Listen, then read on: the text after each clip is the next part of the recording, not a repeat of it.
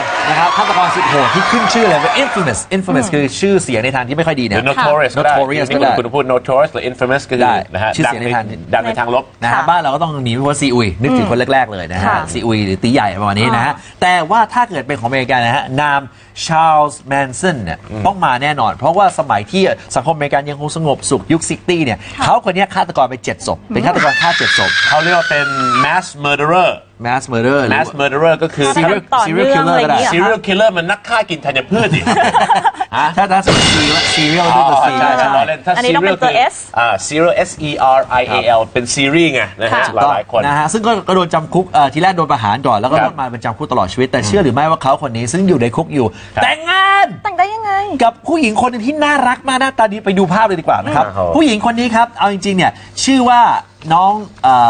นี่ไม่ใช่ผู้หญิงนะนี่คือ Charles Manson นี่คือ serial killer หรือว่า mass murderer ถูกต้องนะฮะตอนนี้อายุปาเข้าไป80 ปีแล้วเนี่ยนะครับกำลังจะแต่งงานกับ Afton Elaine Burton นะครับหญิงสาววัย26 ปีนะครับเนี่ยรุ่นหลานเลยนะครับหลังจากที่เธอรู้จักกันมา10 ปีเรื่องของเรื่องคือน้องคนนี้นะฮะไปเจอหลักความคิดนะครับของชาร์ลส์ว่าด้วยเรื่องของการรักษาสิ่งแวดล้อมนะครับก็เลยบอกเฮ้ยชอบแนวคิดนี้เข้าไปคุยด้วยพูดคุยด้วยสนิทสนมกันตัดสินใจเป็นแฟนกันเป็นคู่มั่นกันล่าสุดกำลังจะแต่งงานแล้วจ้านะครับคือจริงๆเนี่ยเขาจะเจอกันได้ไม่กี่ชั่วโมงนะวันหนึ่งเนี่ยแต่ว่าด้วยความที่ว่าเชื่อว่าเนี่ยรักกันจริงแล้วก็สอนที่สำคัญเลยเชื่อเหลือเกินว่าเขาคนนี้ไม่ได้เป็นฆาตกรถูกเฟรมถูกใส่ร้ายเฟรมคือใส่ร้ายถูกต้องไม่ใช่กรอบรูปอย่างเดียวไม่ใช่เลยผิดนะฮะคือรัฐบาลทำผิดต้องเอาออกมาเพราะนั่นคือภารกิจตอนนี้ก็คือว่าจะทำยังไงก็ได้พิสูจน์ว่าสามีของเธอเนี่ยไม่ได้เป็นคนฆ่าผู้หญิงทั้ง7 คนก่อนหน้านี้นั่นเองคือผู้หญิงคนนี้เนี่ยอาจจะเริ่มต้นจากการเป็นกรุ๊ปปี้ก่อนนะกรุ๊ปปี้ก็คือพวกแบบแฟนคลับนะฮะมันจะมีหนังแบบนี้นะที่เป็นแฟนคลับของฆาตกรแล้วก็เหมือนชอบมากก็เลยกรูเข้าไปแต่งงานในคุกเลยเรียบร้อยเลยแต่ว่าหลายคนบอกแล้วแต่งงานกันยังไงอยู่ในคุกอนุญาตให้เจอกันเนี่ยเวลามาเจอคนมาเยี่ยมเนี่ยกอดกัน1 ครั้งตอนเจอพูดคุยกอดอีก1 ครั้งตอนจะบ๊ายบายแค่นั้นห้ามอยู่กัน2 คนด้วยใช่นะครับผมแต่วิธีการขอแต่งงานเนี่ยไม่รู้ว่าจะอลังการเท่าหนุ่มญี่ปุ่นคนนี้หรือเปล่าเพราะหนุ่มญี่ปุ่นคนนี้เนี่ย propose นะ propose ใช่ด้วยการขอแต่งงานผ่าน Google Maps แผนที่ Google Maps ค่ะที่ใหญ่ที่สุดในโลกเพราะเขาบอกว่าศิลปินชาวญี่ปุ่นคนนี้เนี่ยได้สร้างประวัติศาสตร์ด้วยการย้อนกลับไปก่อนเมื่อ4 ปีที่แล้วชายหนุ่มคนนี้นะคะชื่อว่ายัสซันหรือว่ายาซุชิทากาฮาชิค่ะเขาได้ทิ้งแฟนสาวไว้ลำพังนานถึง6 เดือนเพื่อเดินทางไปเที่ยวทั่วญี่ปุ่นแล้วก็นำเครื่อง GPS เนี่ยติดตัวไปด้วยเพื่อบันทึกตำแหน่งและติดตามการเดินทางทีนี้พอกลับมาจากการท่องเที่ยวยัสซังก็ได้นำข้อมูลทั้งหมดเนี่ยไปพลอตลงใน Google Maps แล้วก็ได้พบว่าเขาได้เขียนคำว่า Will you marry me แต่งงานกับผมนะพร้อมกับภาพลูกศรปักหัวใจขนาดใหญ่ให้กับแฟนสาวเพื่อแทนคำขอแต่งงานซึ่งภาพแผนที่นี้นะคะรวมระยะทางได้ถึง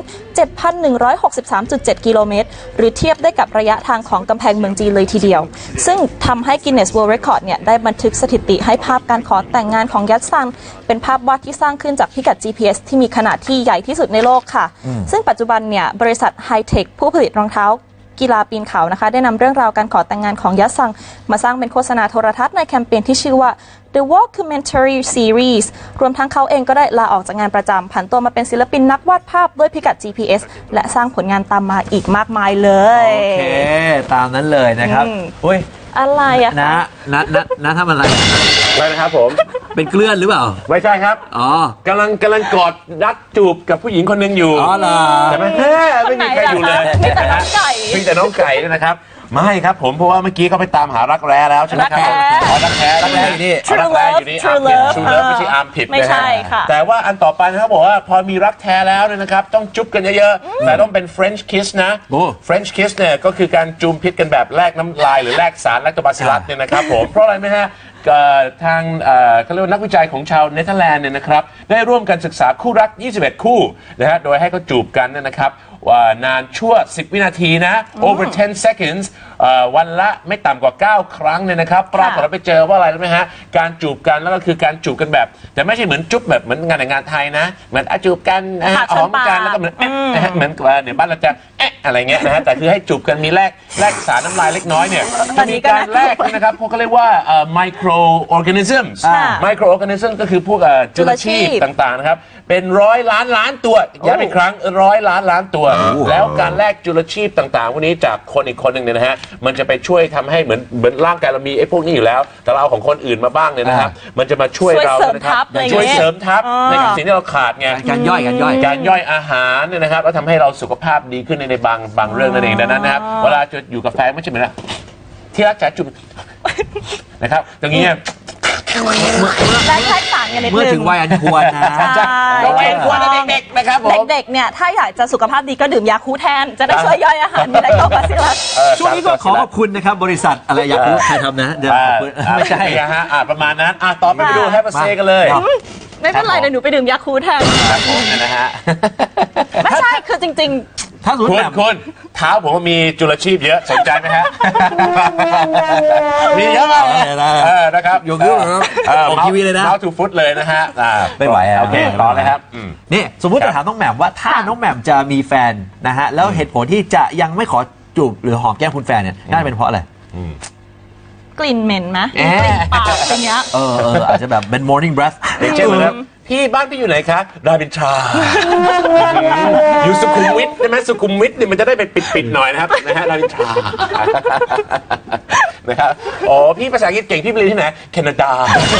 โอ้พี่ไปเรียนเฮตินะฮะเฮติน่าจะหอมกว่าเยอะเลยแล้วไงต่อคือเหตุผลคือกลิ่นใช่แล้วกลิ่นที่พี่เต้เคยได้กลิ่นแล้วคิดว่าแบบเหม็นที่สุดเนี่ยคืออะไรคะมีในใจแต่ยังตอบไม่ได้ออกทีวีแต่ว่านะน้องดุนของคุณน่าจะเป็นพวกเราน่าจะเป็นเวลาเดินเข้าไปบรรยายให้พวกนักเรียนมัธยมแล้วถอดรองเท้ากันทั้งห้องเดินเข้าไปเลยครับโอ้โหนี่ว่าไหปลาร้าใหญ่ที่สุดในโลกใช่นะครับแต่จริงๆนะครับไม้เหม็นนะไม้ก็เหม็นใช่อยากจะถามว่าคนก่อนหน้านี้เขาพูดหรือเขาเลียไม้เขาเรียกว่ามันเป็นไอติมหรือว่าเป็นไปยังไงก็ตามเราส่งน้องนุ่นไปใช่ไหมว่าอะไรคือสิ่งที่กลิ่นที่แบบโอ้โหแย่ที่สุดที่คุณเคยได้กลิ่นมาครับครับเซ่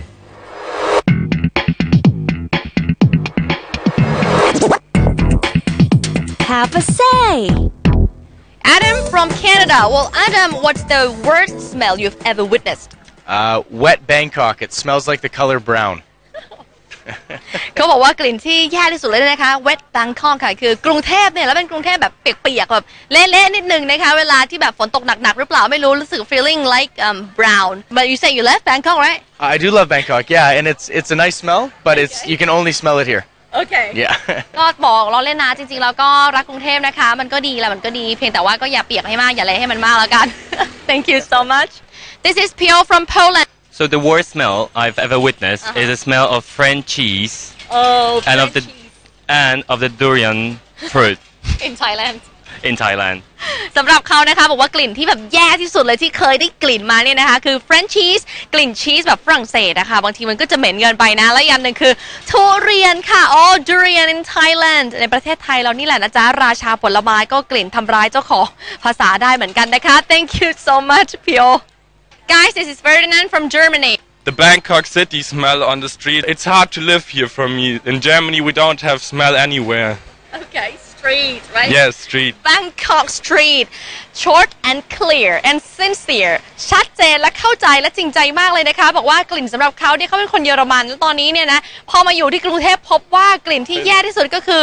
กลิ่นของถนนกรุงเทพค่ะ Bangkok street นะคะซึ่งรู้สึกว่ามัน hard for him มันยากมากเลย hard for him to live in Bangkok, right? Yes. เพราะเขาบอกในเยอรมันเนี่ยไม่มีนะคะกลิ่นแบบนี้ที่เยอรมนีไม่มีแน่นอนค่ะ Thank you so much for your answer.Guys, this is Takaki from Japan. Konnichiwa, Takaki. Konnichiwa. Dust. Dust. Yeah. Dust. กลิ่นของฝุ่นนะคะพวกไรฝุ่นyou mean dust in Japan or dust in Bangkok, Thailand? Everywhere. ไม่เลือกค่ะหมดเลยกลิ่นฝุ่นทุกที่เหม็นเหมือนกันหมดค่ะ Okay, thank you so much. Thank you. ขอบคุณค่ะ Have a say. ครับผม ใช่เดี๋ยวแป๊บนึงเดี๋ยวจะเลิกรายการแล้ว คุยกับอะไรคะ คุยโทรศัพท์ไม่ใช่โทรศัพท์เหรอ ไม่เอาซับ เหรอ นี่เลยนะครับผมนี่เลยครับก็คือข่าวสุดท้ายของเราวันนี้นะครับก็เป็นข่าวเรื่องราวของการเตือนภัยในการสั่งโทรศัพท์หรืออะไรก็แล้วแต่ผ่านอินเทอร์เน็ตหรือว่า IG นะครับเพราะอันนี้นะครับก็คือ I ordered an iPhone but soap บัตรซบเนี่ยก็คืออะไรนะครับแต่เจอสบู่บัตรซบเคมนะครับบัตรซบเคมก็คือที่จริงไม่ใช่แค่เคสนี้นะครับก็มี3รายเลยนะกันนะนักศึกษาบ้านโป่งราชบุรีสุดเซ็งสั่งซื้อโทรศัพท์ผ่านเน็ตแต่โดนหลอกไม่ได้ของได้อะไรไหมฮะครีมหน้าเด้งหรือติดก้นกระปุกมานะครับใช้แล้วด้วยมันโกรธตอนที่ใช้แล้วนี่แหละนี่แหละครับส่วนรายที่2ก็เปิดมาเจอห่อสบู่หอม8ก้อน8 bars of soap 8 bars of soap รายสุดท้ายก็สั่ง iPhone ผ่าน Facebookแต่โอนเงินไปเรียบร้อยปิด Facebook จบนะฮะแต่นี่เป็นแค่3เคสเรียกว่า the tip of the iceberg ก็คือน้ำแข็งภูเขาน้ำแข็งที่โผล่มาจากน้ำนะยอดนิดเดียวนะแต่ที่ใต้อยู่ใต้น้ำที่สั่งอยู่ทุกวันแล้วโดนหลอกมีจำนวนมากอย่าลืมครับสั่งของผ่านอินเทอร์เน็ตหรือว่า iPhone หรือ Instagram ไม่ใช่ผ่าน Instagram ก็ต้องระวังกันหน่อยแล้วกันไม่งั้นจะเจอบัตรซบนั่นเอง เจอสบู่นะเจอแต่สบู่ใช่ค่ะวันนี้หมดเวลาแล้วค่ะแต่ว่าเรามีภาพปิดท้ายมาฝากเป็นแพนด้าเมื่อเขาเจอหิมะคิดว่าเขาจะทำอะไรจะหยอดน้ำแดงกินเนี่ยเขาไม่ใช่คนไทยไม่ใช่แข็งใสใช่ก็ไปดูกันดีกว่าว่าเขาจะทำยังไงแต่วันนี้หมดเวลาแล้วค่ะพบกับพวกเราได้ใหม่ในวันพรุ่งนี้เที่ยงตรงถึงบ่ายโมงค่ะสวัสดีค่ะสวัสดีครับ